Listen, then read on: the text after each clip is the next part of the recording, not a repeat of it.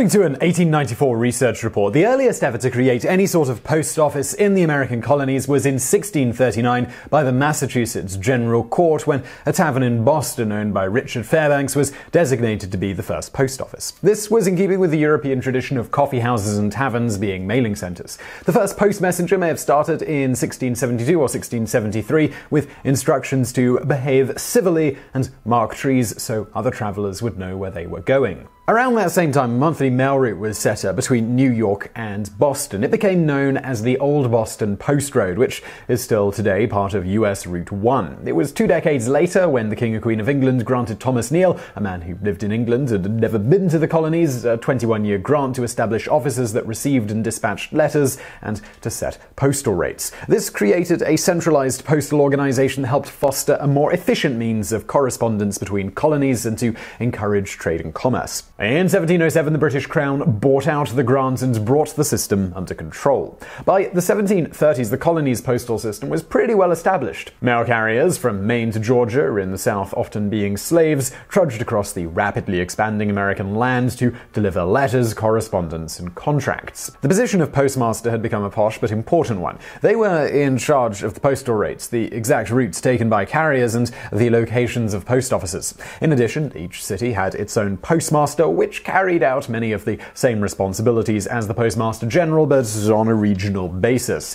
In 1737, a young 31-year-old publisher, printer, and well-known civic leader was appointed to be the Postmaster of Philadelphia, then one of the most populous cities in the colonies. His name was Benjamin Franklin. For 16 years, Franklin used his influence and power as the city's Postmaster General to increase the circulation of his Pennsylvania Gazette by decreasing newspaper mailing rates. In 1753, when the postmaster died from a long-standing illness, Franklin was promoted to Joint Postmaster General along with William Hunter from Williamsburg for all of the colonies. In that position, Franklin helped modernize the post office. His first order of business was to set out on a long tour in order to inspect post offices and survey the routes used. He concluded that more efficient routes needed to be taken, so he oversaw the marking and layout of these new roads. Next, he put in place night service between Philadelphia and New York in order to improve the speed of delivery. Then he installed a standardization system of postal rates based on weight and distance of delivery.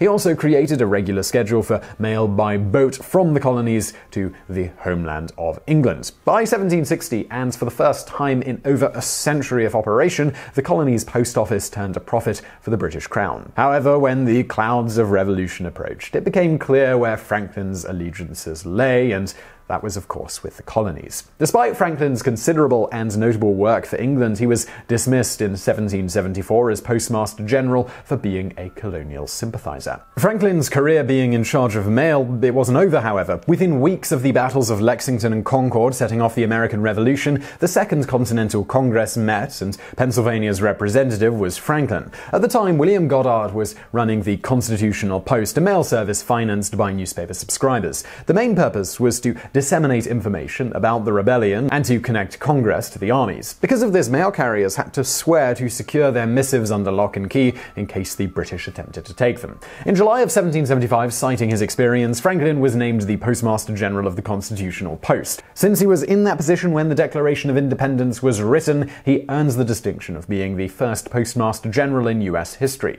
However, he would resign in November of that year to become a delegate to Paris to gain their support for the war. 6 years later, the Articles of Confederation gave the federal government the right to establish and regulate post offices. Revisions and ordinances continue to add shape to the post office's duties, restrictions, and rules, including one that said that federal government had a monopoly on delivering the mail.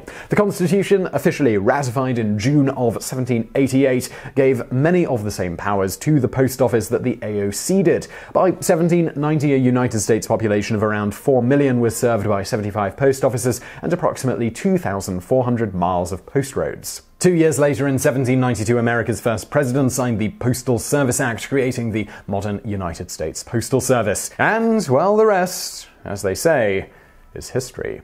So I really hope you found that video interesting. If you did, please give us a thumbs up below and don't forget to subscribe. We've got brand new videos just like this every day of the week. Looking for something else to watch? We've got other videos from the archives linked to on the screen now. And as always, thank you for watching.